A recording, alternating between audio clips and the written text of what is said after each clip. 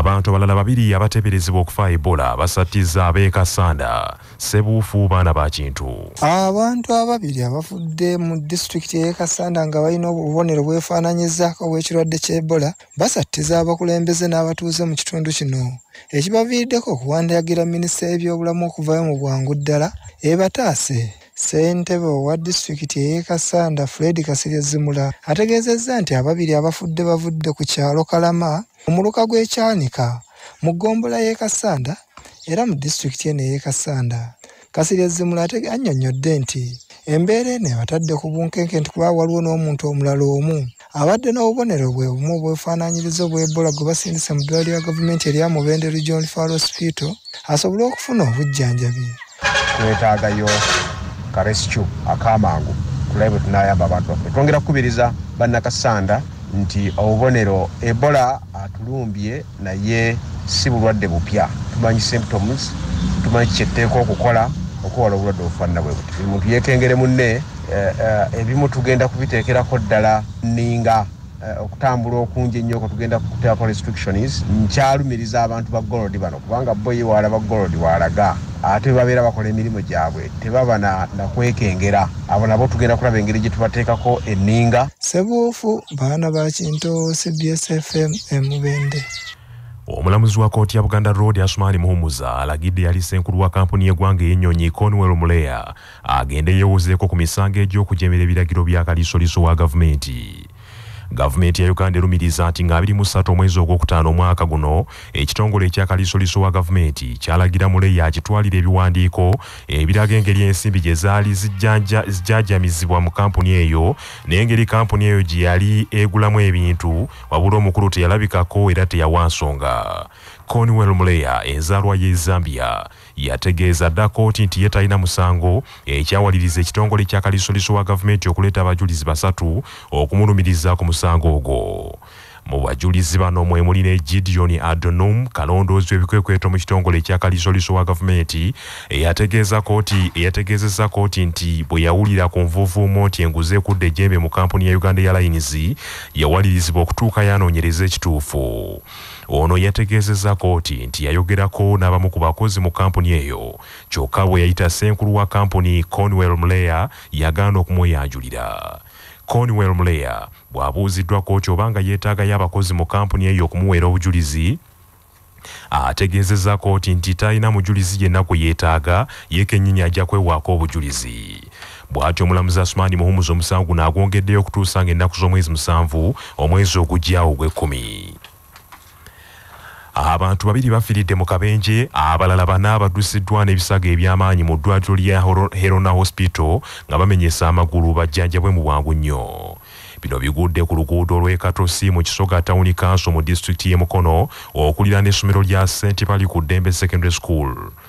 Emmotoka kika kya Kigege namba UAW 205N ebadde bwenyuka obwewonge eva Katosi okudda e Mukono etomedde pikipiki namba UFE 269Q era ng'ebaddeko abasaabaze babiri ne bafiirawo.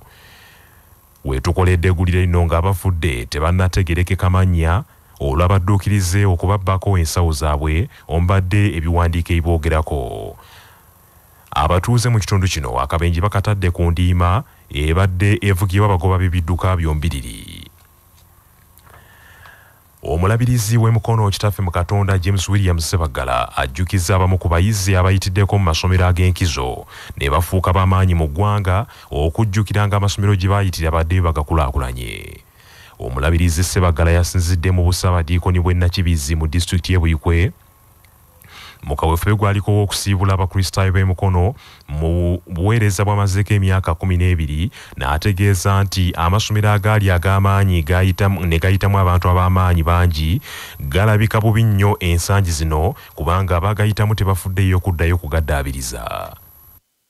Njagala kubasaba abazadde tumanye tife tulina okuvaayo netuveeyo ne plan ne structures ennungi ze tuteekaawo kansala bw'ajja nga tumugamba eno eplan ya Nyenga Kigudu gyegenda okubeera ng'etambuza temekugwa amaanyi but let us plan for this place ekifo kino kirungi nnyo ne twagala tulabe a new Nyenga Kigudu eri abaana bw'oba ng'oyagala okuyitimuka olina okubeera omuntu atya Katonda. Abakulu b'amasomero nga bakulembeddwamu Margaret Kwagala Nsega owa Nyenga Church of Uganda Primary School benyamivula abazadde abataagala kuwa abaana bikozesebwa mu kusoma n'abayizi nabo obutaagala kusoma.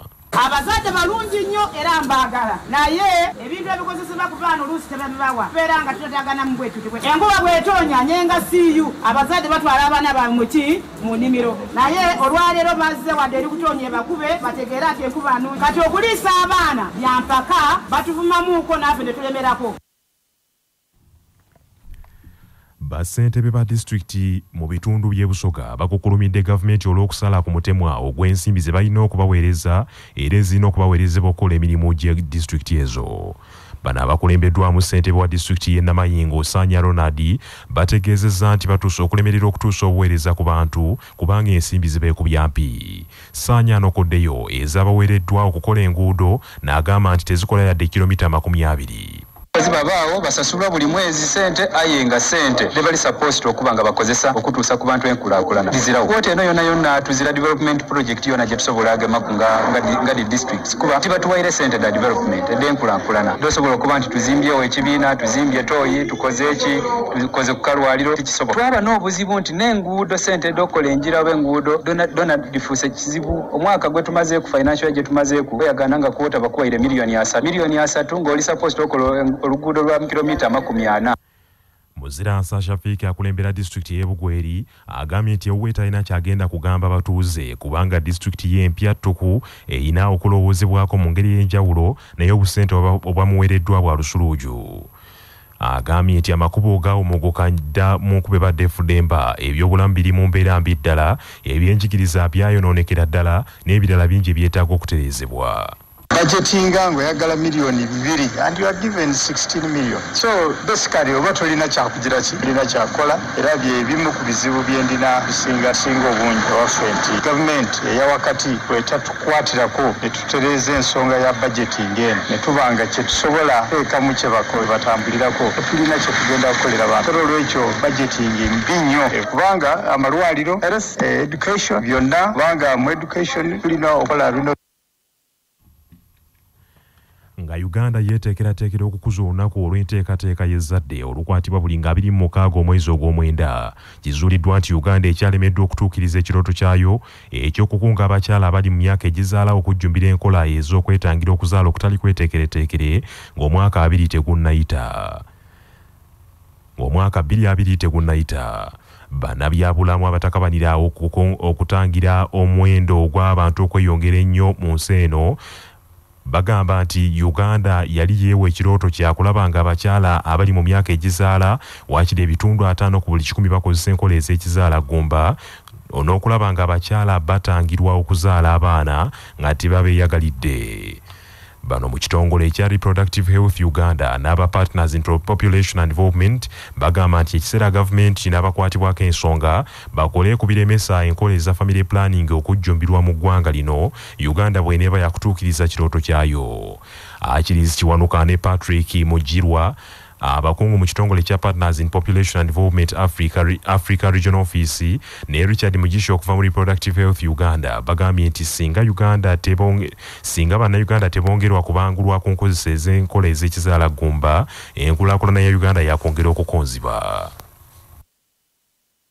Tulinde by 2030 tusobola tujja kutuukaawo n'ensi nnyingi n'abatuliraani e Kenya basukka mu 6. Ekyo kikulu nnyo okulaba nti omukyala yeeyagalira mu zadde lye n'obufumbo lwayagadde okufuna olubuto lwalufunira naye ekisingira ddala obukulu family planning si kintu kya byabulamu n'ekya byansoma byankulaakulana. Family planning abatapulaninze Uganda bagikompeyaringa mu myaka gye7 ku Asian Tigers ezo z'owulira Singapore. Buli community family n'ensi bwekendeeza abaana abangi abazaalibwa mu family emu ne ssente bwe zeyongera okulinnyeza ensi yonna. So GDP eri proportionate to total fertility rate, the number of children abakyala gye bazaala mu nsi eyo.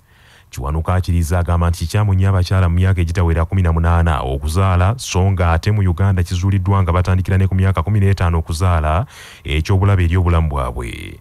Minisita omubeezi avunaanyizibwa gavumenti ez'ebitundu Victoria Lusooke Businje asinzidde ku Serena Hotel mu Kampala n'agamba nti waakukulemberamu abakulembeze mu bitundu okumanyisa abantu ku bukulu obw'enkola ez'ekizaala ggumba kubanga kiyambeko eggwanga okuteekerateekera obulungi abantu baayo. Yakulira akakiiko akalondola omuwendo gw'abantu mu ggwanga ka Population Council, Dr. Jotham Musinguzi agambye nti newankubadde abakyala abakozesa enkola zino beeyongedde zikyaliza buseere eri abazeetaaga era kiviirako bangi okuzeesonyiwa. Sometimes women come to the health units, but they don't find either the commodities they want or the health workers. But also, for some people, it is too expensive for them to afford. So those are the challenges that we have to be dealing with. The COVID affected the population program in many ways, not so much that it would increase the births and whatnot, but more in terms of limited accessibility. Manya obuvuno obuddo obw'eddembe lyo tonyigirizibwa ddembe lyo ery'obwebange.